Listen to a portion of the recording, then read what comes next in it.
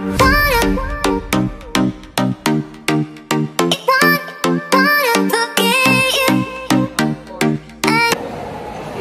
Pilipino.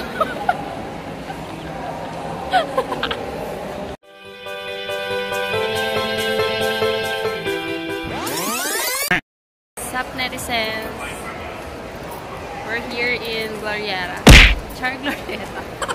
And check namin yung Gopro 7 laters. So yun na nga. Kanina pa kami paikot-ikot dito. Hindi namin mahanap yung store. Kaya naisipan namin tingnan sa internet yung exact location ng store. Ayan.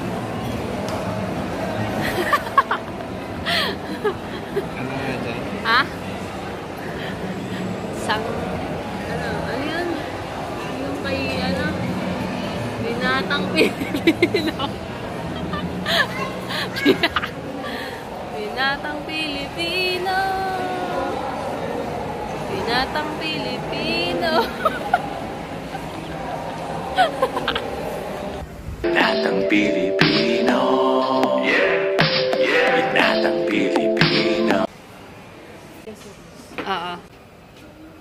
So, nakabili na kami and siya naman, bibili daw siya ng sapatos na payless. Sabi ko kahit 5.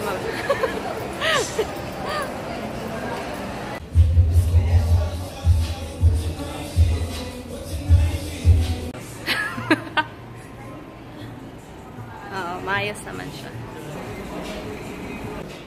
So, yun na nga. Nakabili na siya. Finally. So, nakapag-change outfit na kami kasi hindi available yung shoes kanina.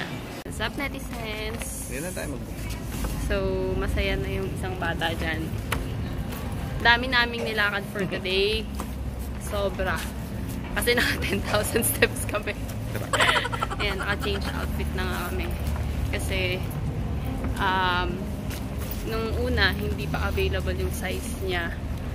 Pero, tinawagan kami to inform na available na siya uli.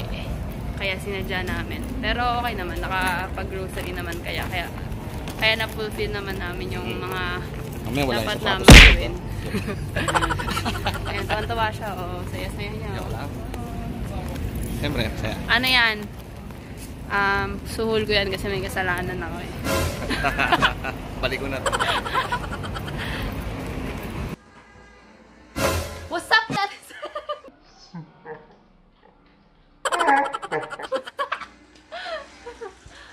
What's up? My name is Angel Gallego and welcome back to my channel. Okay, for today's vlog, mag-unbox tayo ng GoPro Hero 7 na Black Edition. Dati na akong GoPro user, kaya no questions asked na when it comes to performance. I like it kasi it's handy. I used to have the Hero 3 and the 3 Plus. Kita sa salamin dati. Dito. Yan. Yan, may ungas dun sa salamin. Maybe alok kasi salamin. Hindi niya nakatingin. Okay, so going back, bago pa saan mapunta to, i-share ko sa inyo kung ano yung laman nung GoPro. I bought GoPro sa iClick Digital. Ano ba yun? Yeah, here sa iClick outlet. Sorry. Yan, nabili ko siya kasi meron silang promo until May. So you can have the unit plus freebies for 25,000. So let's start. Ano nga ba yung kasama sa package? Buksan na natin. First, yung GoPro mismo. This is an unboxing video, pero syempre, before ko siya inilabas sa shop, tinest muna namin just to make sure na walang damage. Wait lang, tignan natin. Yan.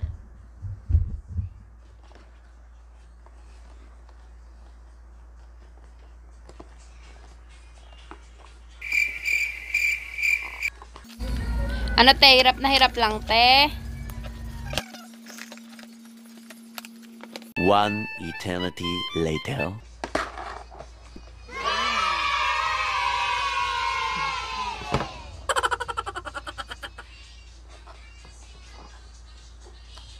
Ayan. Okay, ang laman niya is, of course, the unit.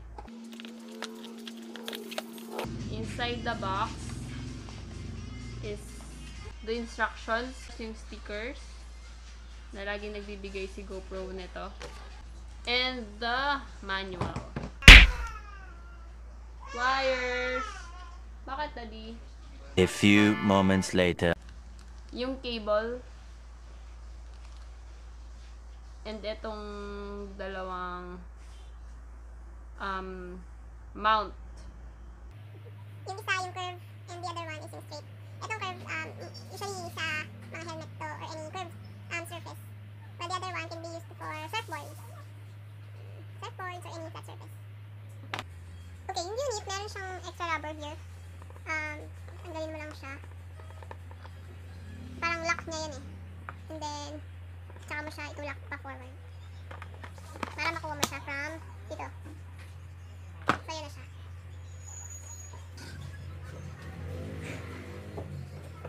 So, hindi, ito yung unit pero meron pa siyang isang parang housing pa. Kaya buksan na natin.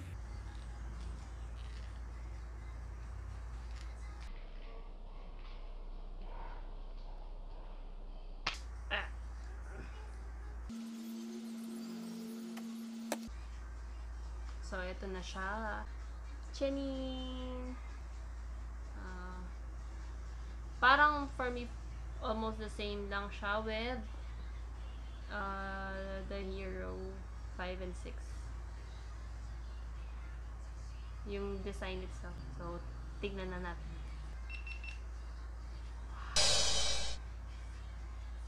So, yan. Ay, mali. Yan. Touchscreen siya. So, very nice. I like it. So, tsaka ako na paglalaruan yung settings niya. Mamaya, I'll try vlogging using this camera. Pero, hindi ko masyado siyang matetest for now kasi medyo madilim dito sa bahay and gusto ko rin subukan yung anong tawag dito? Yung hyper smooth na feature niya, which is yung difference niya sa silver. So, papatayin ko muna. Next is sleeve plus lanyard. Ang nakalagay dito na regular price nila is 1,190, pero parang included na siya dun sa Gopro. I think dahil sa promo sila. Kaya, tignan na lang natin. And I think it's a good deal na rin. So, ayan siya. Very nice. Kung ayan. Okay, kung gusto ko lang siya isabit sa leeg ko. Wala, paano ba to?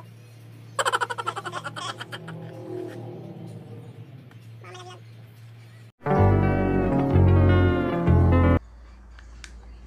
Ayan. So, ayan siya.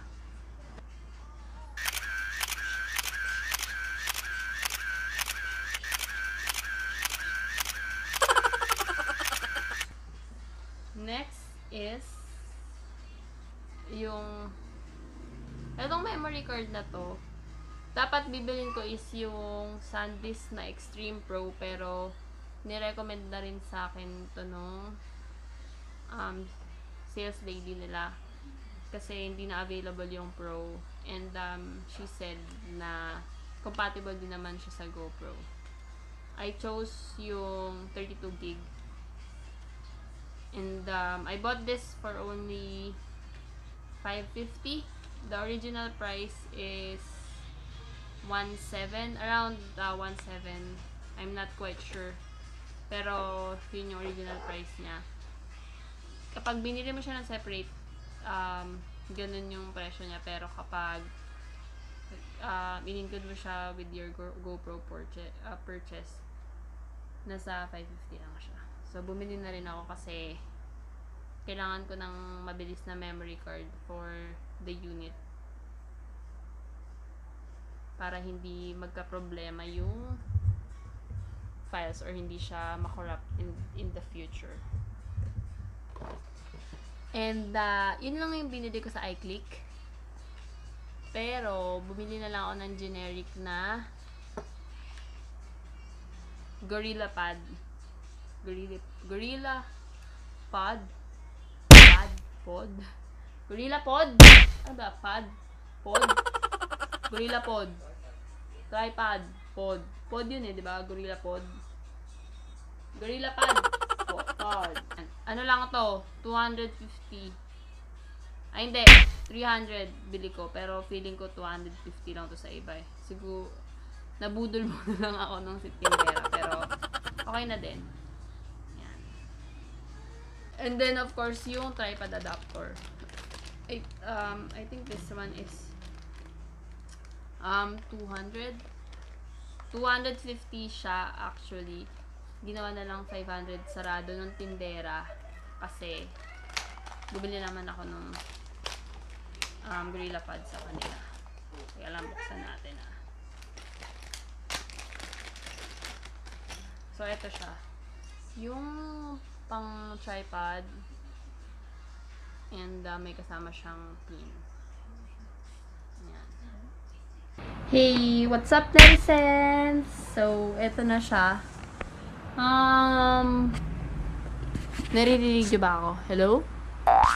Hello? Ayan, hello? So, ayan na siya. Medyo mukha. Kaya lang, yan, tinodo ko na yung ilaw ko. I'll try na i-test yung stabilization niya next time. Mukhang okay naman. So, yun lang yung mga binili ko for today. Okay, so tapos na ako i-unbox yung GoPro. So, alam ko naman wala kayong napulot na aral, pero yun lang yung laman. Okay. So, tapos ko nang iyabang yung GoPro ko. Ngayon naman, iyayabang ko naman yung sapatos na bagong bili nung asawa ko. Actually, ako yung bumili nito, pero siya nagbayad.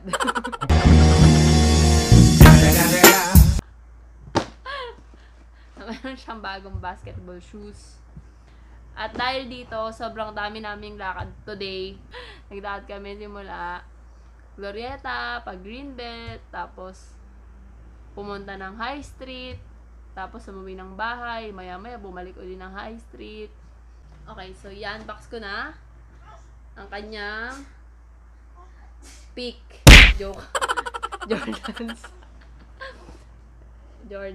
Jordans to? Ha? Si Jordan to, pero si Westbrook nagsusot. Tama ba? So, ano siya? Jordan 10. Joke lang. Jordan, why not? 0.2 PF. Nababasa nyo ba? Ayan, nababasa nyo. Then, lap tip, smoke gray, black, cyber, grease, fume, clear, cyber, nor, ano ba to? Basta, ha? Buksan na lang natin, ha? Kasi, hindi ko rin alam eh. Mas excited pa ako dito kaysa sa GoPro eh, no? Kasi ito yung pinakamahal na binigay ko sa kanya.